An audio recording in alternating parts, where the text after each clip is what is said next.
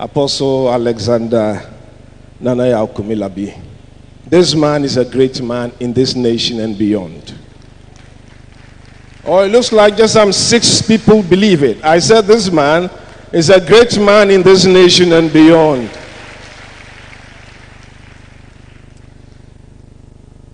Apostle Alexander Kumi-Larbi, let me say some few things. You are a book that should be read by all. An epitome of crystal clear humility, an example of true servant leadership. You are a professor in the art of leading from behind. You are a well-oiled wheel that achieves great results without making noise. A small key that opens great doors. We salute you today for your love and service towards the body of Christ and our nation. May your works never be forgotten, and may the blessings of the fathers dwell upon you and your family. Amen. As for my brother, our chairman, Nyamiche, this is not a day. This is not a day to talk about him, for he is yet in the thick of the battle, commanding the troops and making bricks for the spiritual cathedral. That day of achievement will come. That day will come. And may the Lord grant us grace to be part of that great celebration. Suffice me to say today that Chairman Nyamiche is different. And it is this difference that makes all the difference. Church of Pentecost, you are blessed. I say again, Church of Pentecost, you are blessed. You know, one of the great blessings God has given you is apex leaders. You've had leaders that have taken this church through a continuous period of growth and development. You don't find that in many places. Your leaders have been different, but anyone who comes, take the baton and pushes up with all the strength in them. I want you to know that God has blessed you. So know what you have and thank God for it.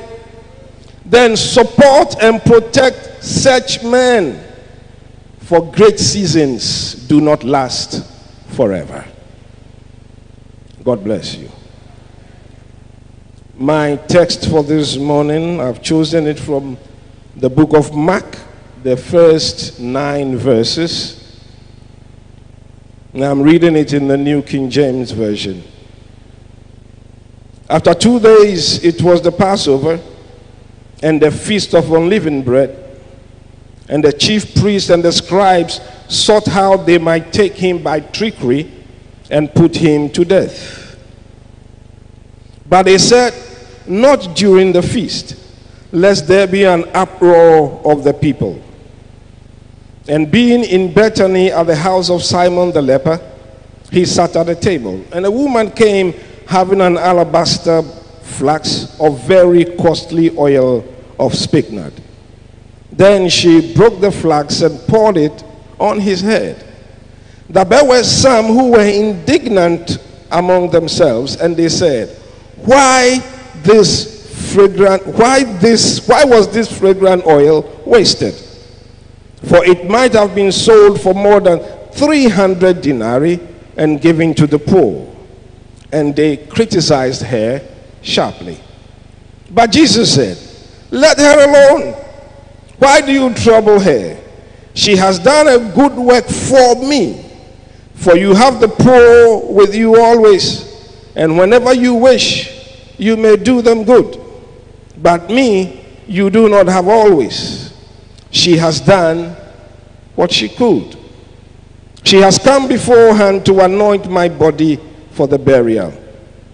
Assuredly, I say to you, wherever this gospel is preached in the whole world, what this woman has done will also be told as a memorial to her. I've titled my message, one of the statements Jesus made about this woman: she has done what she could.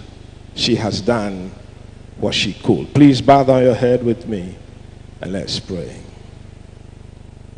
We bless your name, Father, and we thank you for this day and for the fact that your grace continues to abound.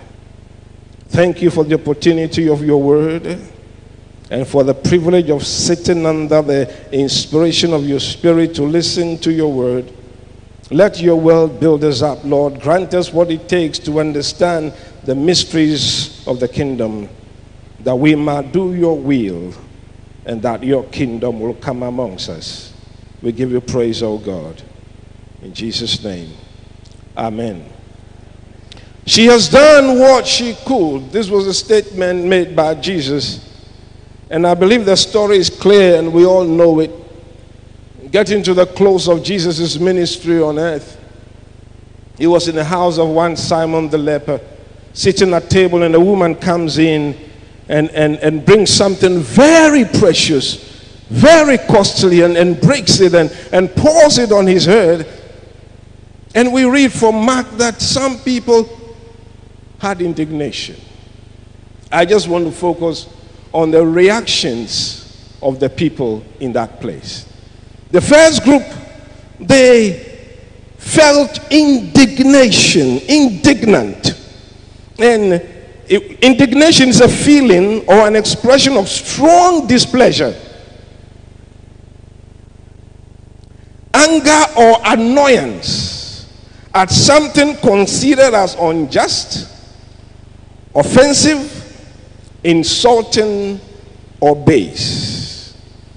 So you see how these people felt about what this woman did. And they didn't just feel their indignation, but they verbalized it. They said, what a waste. They went ahead to criticize her, not criticize her just ordinarily, but the Bible says they criticized her sharply.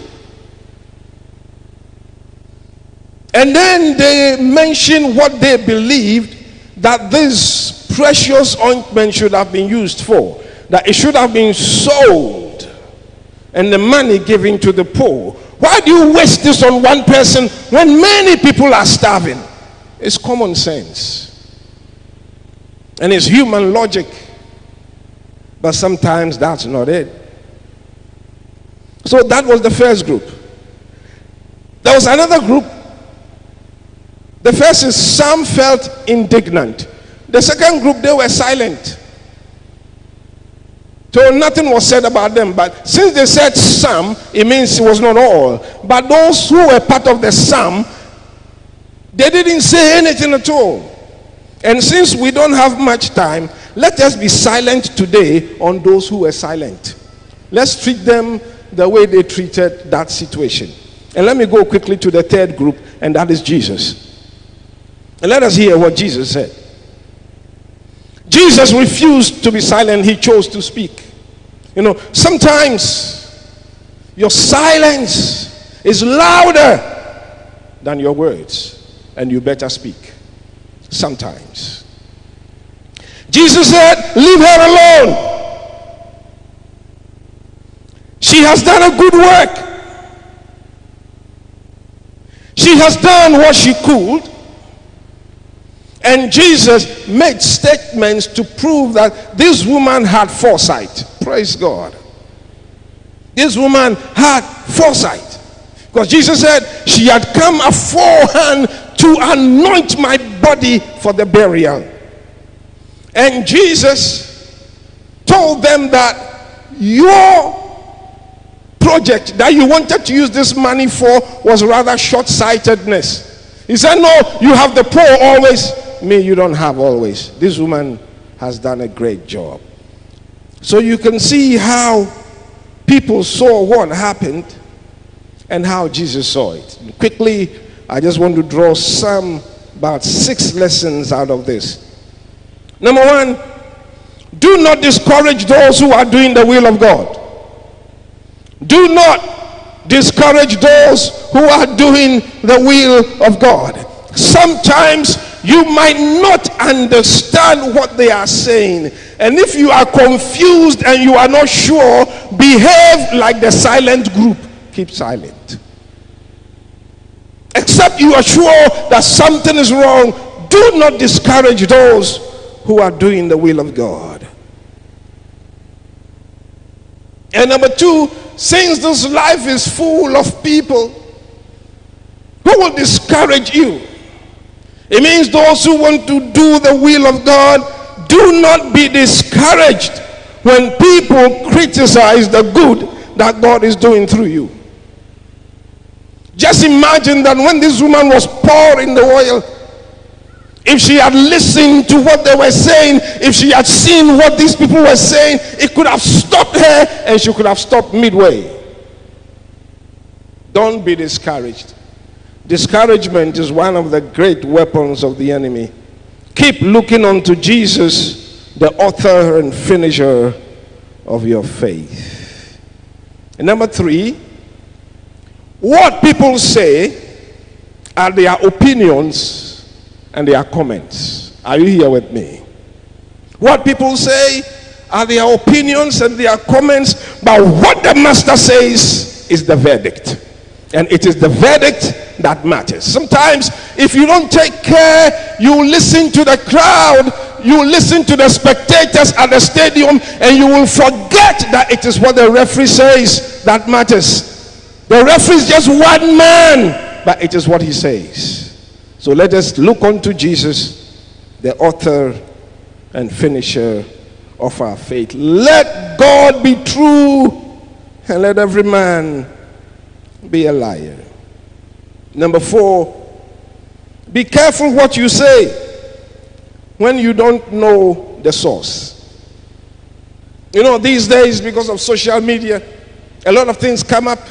People come up with something and push it, they push it, and they'll tell you, share it, share it, share it. You don't know the source of that. Be careful what you push, because you are responsible for what you share, even if you are not the originator of it. Did you hear me? I say you are responsible for what you share, even when you are not the originator of that thing. This same story is also in Matthew and in John. And if you look at the Matthew rendering in Matthew the chapter 26, you get to the verse 8. It says that it is the disciples who felt indignant. Wow. Not the ordinary people. The disciples. And then when you go to John 12 the verse 4, then you find out the one who mooted the idea. It was Judas Iscariot. It was Judas who said it, and the others shared it. Now, things do not arise from two heads at the same time. Most of the time, one person brings it forth, and it moves from person to person. And it was stated that Judas said it because he wanted money to steal. He had a box. So you see where the idea is coming from? And the others took it. And it was going round. And it was Jesus who did what? Who stopped it. So be careful what you share. And number 5, I'm speaking to everyone here, and especially our newly elected officers who are being inducted today and those who are already in office. Do what you can. Do what you can. God knows what he has placed in you. Do what you can. Be the best you. Don't compare yourself to others. You are in no race with anyone. The only race you are in is the race between you and your best self. God is expecting you to do what you can. What he has placed in you, what he has enabled you to do. And when I say do what you can, it's not just the resources God has given you, includes the people under you. How you bring those people together to achieve the great things of God. Because no man is sufficient for this task. And the sixth one, which is the last one, is finish your part. Finish your part. No matter the reaction of people, finish your God-given assignment. The enemy will do whatever he can to discourage you and to stop you. You know, not too long ago, there was a certain project that chairman led. And many people were saying so many things about that. This is a waste. This is a waste. Jesus said, she has done what she could. When you don't know what God is telling someone, when you don't know what God is moving someone to do, keep quiet.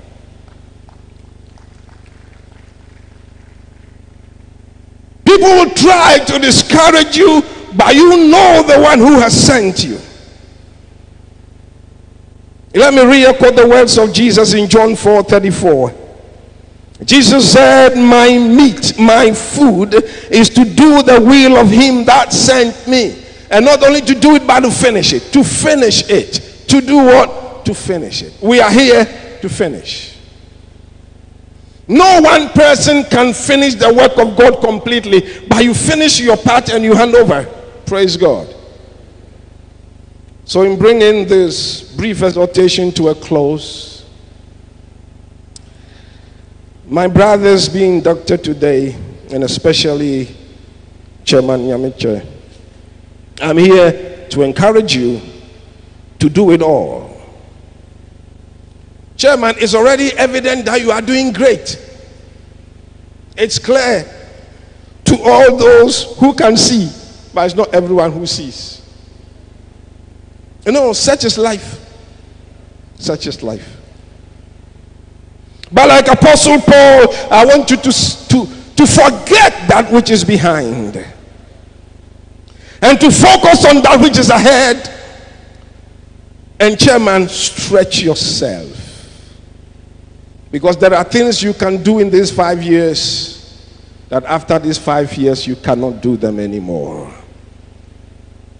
Opportunity does not stay forever. The positions we occupy are opportunities God has given us. So chairman, stretch yourself. The other statement I want to make, which will be almost the last, I'll just read one scripture, is that make it irreversible. Make it irreversible. And by this, I want us to read when we go home this story in 2 Kings chapter 13, when Elisha was about to die and the king of Israel came to him and said, my father, the horses of Israel, the chariots thereof. And Elisha did something for him so that he would have victory, because in those days Syria was on them seriously. And cutting a long story short, Elisha told him to strike the arrows to the ground, and he struck 3 times and he stopped. And Elisha, who was not well, was so angry. He said, why did you stop? You should have struck a 5th and a 6th time. Chairman, strike a 5th and a 6th time. Make it irreversible. You know, there are gains you make, generations after you can erode them. Are you here with me? Because it does not cross a certain line, but there are lines you cross that nothing can erode.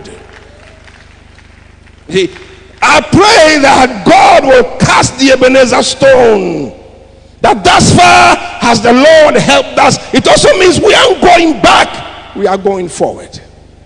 We are going forward. Make it irreversible. May the Lord be your helper. May the Almighty be with you. For all you can do is to do your part and trust God for the rest.